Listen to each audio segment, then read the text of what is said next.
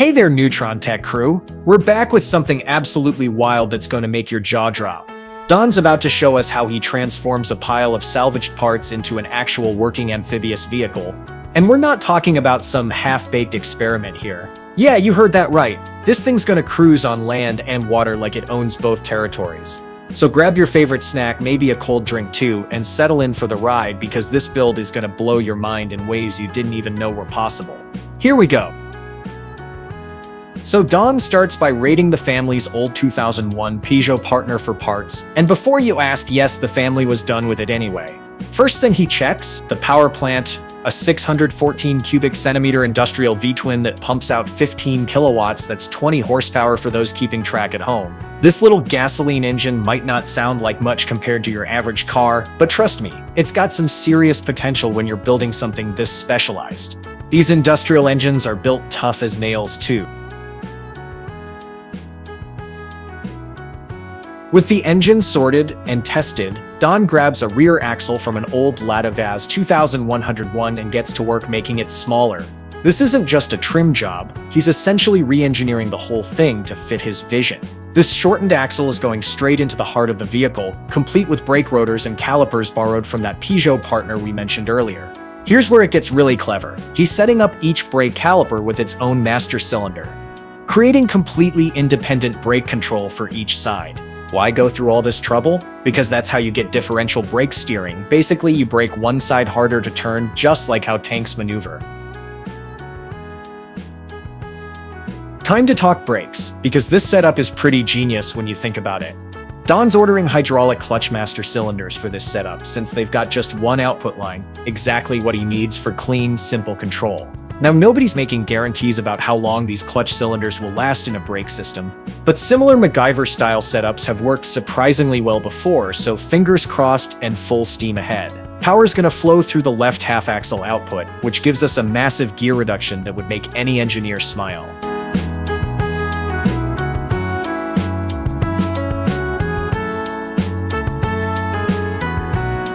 Once the axle's cut down to the right length, measure twice, cut once, as they say, Donn switches out those ancient drum brakes for modern disc brakes. Here's the cool part that'll save you headaches if you ever try this. No welding needed to mount the brake supports, which means less heat stress on the components.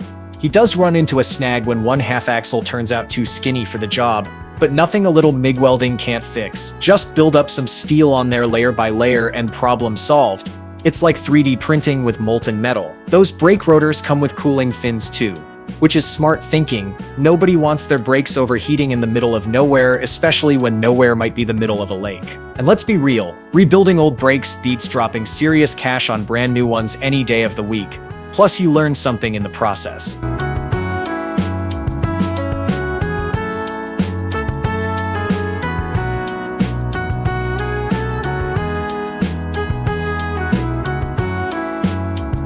This brake and axle assembly connects to some tractor PTO power takeoff components. Yeah, actual tractor parts, cause why not? That's the secret sauce for getting power to those rear wheels that'll drive the tracks when this thing's crawling over terrain. These agricultural components are built to handle serious abuse, which is perfect for our amphibious adventure machine. With these final touches, including some careful alignment work, the brake system's good to go, and Donn can tackle the powertrain next. Quick refresher for anyone wondering, the powertrain includes everything that makes your vehicle move forward, from the engine all the way to where the rubber meets the road, or water in this case.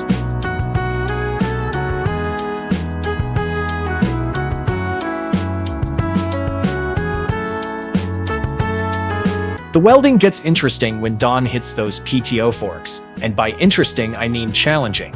They start spitting and spattering like crazy, throwing little molten metal fireworks everywhere. Turns out they've got more carbon in them than expected, which changes the whole welding game. But after a bit of persistence and probably some creative language, the welds start flowing nice and smooth like butter on hot toast. Meanwhile, he's working on bearing housings, with one piece cooling down in the lathe chuck as we speak. Metal machining is all about patience, folks. His original plan involved using simple pipe for the housings, but that idea hit a wall fast when reality checked in. See, he'd have to weld extra metal inside the pipe to create a surface for the bearing to sit against, and getting good welds inside a pipe is about as fun as dental surgery. Plus, there's the whole safety issue with welding zinc-coated steel. That stuff can release some seriously nasty fumes if you're not careful, and nobody wants a trip to the hospital.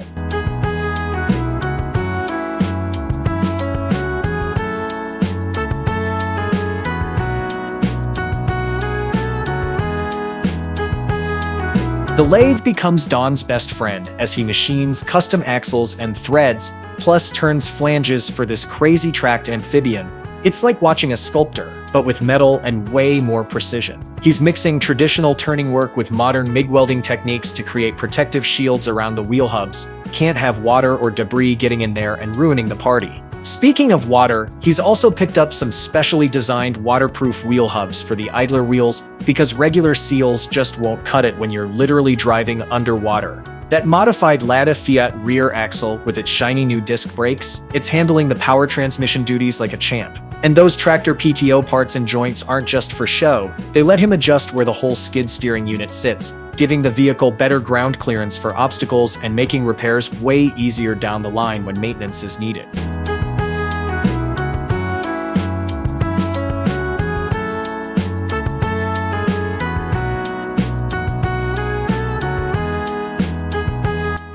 While Donn wraps up this phase, and probably takes a well-deserved coffee break, let's talk about the mastermind behind this madness. Donn's not just some weekend tinkerer with a few tools in his garage. This guy's a legit machinist and engineer who lives and breathes DIY challenges. His YouTube channel is basically a goldmine of practical craftsmanship, covering everything from clever fixes that'll save your bacon to serious machine restoration work that would make professional shops jealous. The man knows his stuff inside and out, and more importantly, he shares it all without holding back trade secrets, giving viewers both education and inspiration to tackle their own projects. If you want to see more of Donn's incredible builds and maybe learn a thing or two, his channel's definitely worth checking out and subscribing to.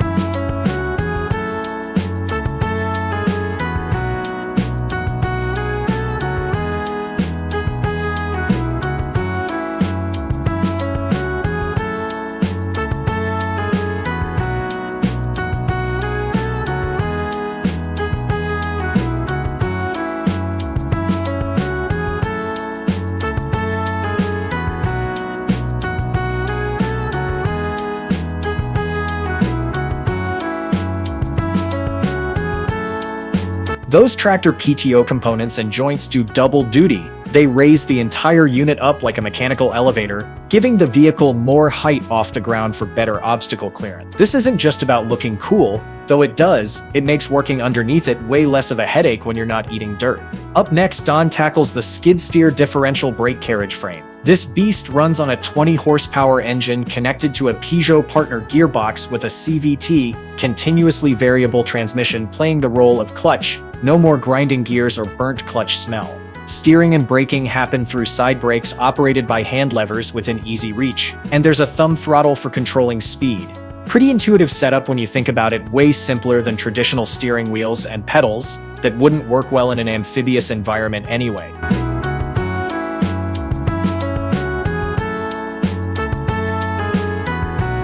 Time for some shock absorption, because nobody wants their spine compressed like an accordion. Donn fabricates axle dampers for the rear using sheet steel and more of those versatile PTO parts. Seriously, tractor parts are like the Lego blocks of heavy machinery. These dampers soak up the jarring forces when you hit the brakes hard or accelerate like you're late for dinner. Think of it like this: shocks and struts basically turn movement energy into heat through friction, smoothing out your ride so you're not bouncing around like a pinball. After that engineering magic, he focuses on supporting the clutch and CVT shafts, because unsupported spinning parts are a recipe for disaster.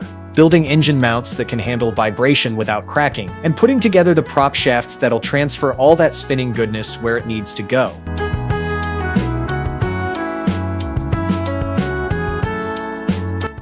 The Rotec V-twin 20 horsepower engine goes in next. It's like watching the heart transplant of this mechanical beast. Following that comes custom drive shaft fabrication, which requires precise measurements and more metalworking magic. Donn experiments with different pilot seats to find the right fit. Comfort matters when you're piloting an amphibious tank, trust me, and gets the clutch shaft properly supported with precision bearings. He tops off the gearbox and differential with fresh oil, the lifeblood of any mechanical system. hooks up the battery using a pillow block bearing for support because even batteries need love. The framework construction continues relentlessly, tying all these components together like a 3D mechanical puzzle. This new frame is rock solid with zero flex, no more worrying about the gearbox and engine doing their own dance routine. Everything mounts on rubber bushings attached to the chassis, which keeps those engine vibrations from rattling your teeth out or loosening important bolts over time.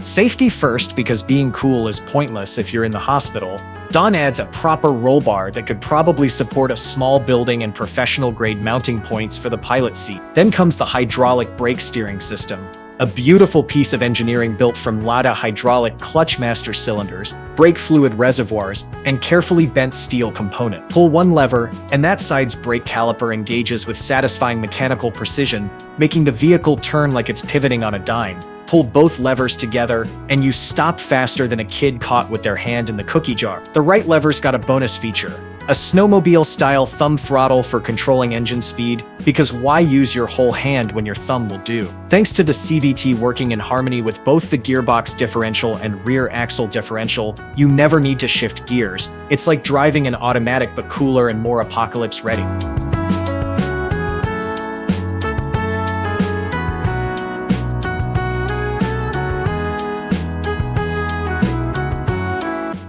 Chassis construction starts with a beefy steel frame that'll support the entire tracked amphibious vehicle hull.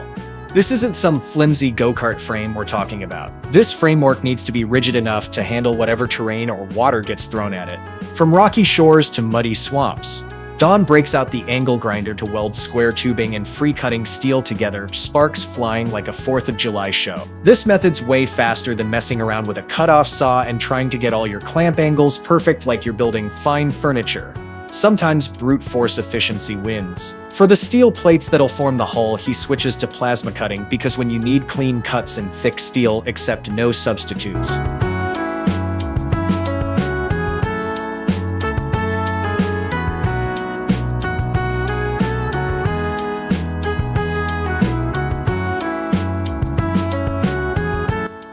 Let's geek out about plasma cutting for a second because this stuff is genuinely cool. This technique uses super hot ionized gas. We're talking surface of the sun hot to basically melt and blow away metal from your cut line like a lightsaber through butter. You create an electric arc between an electrode and whatever you're cutting, which generates this incredibly hot, narrow plasma jet that cuts cleaner than a sushi chef's knife. Fun fact that'll impress your friends: plasma cutting was invented as an alternative to oxy-fuel cutting, and you can even do it underwater, which sounds like science fiction but is totally real. When you need precision cuts on thinner materials without warping everything around it, high-tolerance plasma cutting is your best friend. The biggest advantages over other cutting methods: speed and efficiency, especially when you're dealing with thick metal that would take forever with a regular saw, plus you get those smooth edges that need minimal cleanup.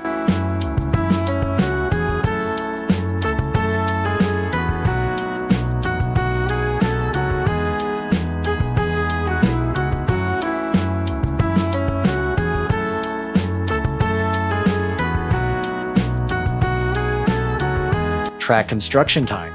This is where things get really interesting. Donn uses angle iron and round bar to create custom steel cleats, each one carefully measured and cut to match. These aren't just random metal pieces, they're precisely engineered to provide maximum grip. He then bolts these cleats onto strips of rubber conveyor belt material. Yeah, the same stuff that moves your groceries at the checkout, but way tougher. These tracks work by creating friction against rubber tires for propulsion, kind of like a tank, but with more DIY spirit. To make sure they grip properly and don't slip when things get wet or muddy, each cleat has a small lip designed to dig into the tire tread like tiny mechanical fingers. Simple but effective. Sometimes the best engineering solutions are the ones that make you go, why didn't I think of that?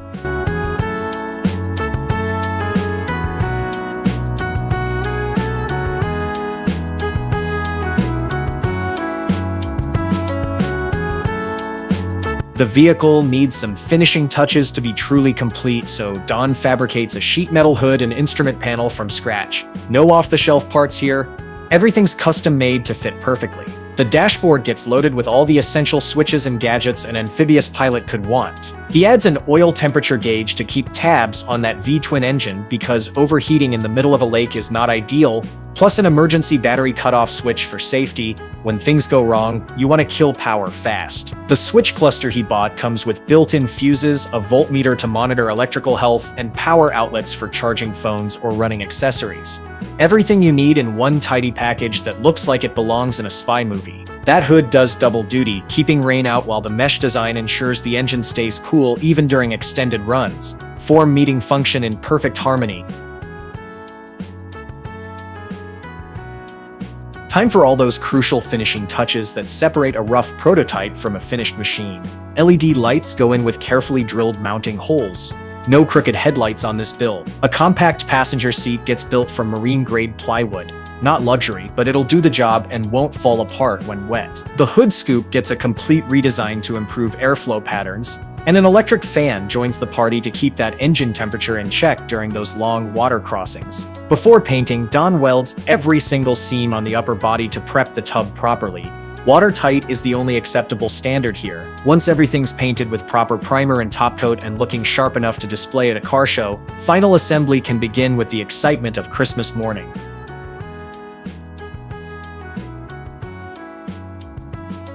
Final assembly kicks off with Donn creating a new and improved hood scoop that'll protect the engine bay cooling fan from getting damaged by debris or overly curious wildlife. He modifies the engine and gearbox frame with surgical precision, cutting out unnecessary weight. Every pound counts when you're trying to float, and making CVT belt adjustments easier for future maintenance. To boost the electrical system beyond the basic setup, he installs a car alternator with a custom belt tensioner that he fabricated himself. This beefy electrical setup can handle running two 12-volt winches simultaneously plus all the onboard lighting, because getting stuck in the dark is nobody's idea of fun. And just like that, after countless hours of work, problem solving, and probably a few choice words, this homemade marvel is ready for its maiden voyage into the unknown.